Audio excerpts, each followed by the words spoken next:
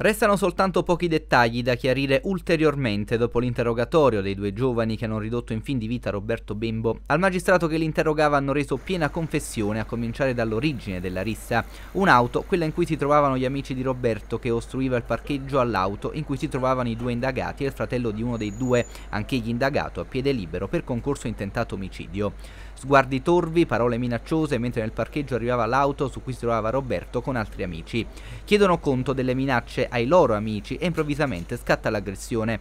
Uno dei due colpisce più volte con un tirapugni Roberto al volto. L'altro tira fuori una molletta, due fendenti all'addome e alla schiena e un terzo colpo diretto alla gola che Roberto riesce a schivare. Resta colpito al collo in prossimità della carotide, si accascia in un lago di sangue ed è stato proprio l'accoltellatore che ieri in carcere, prima che cominciasse l'udienza, ha chiesto notizie sulle condizioni di Roberto chiedendo perdono. Dalle loro dichiarazioni emerge anche quella che è la linea difensiva degli indagati, tesa ad attenuare la responsabilità della brutale aggressione, un'azione certamente sconsiderata, frutto però di una provocazione.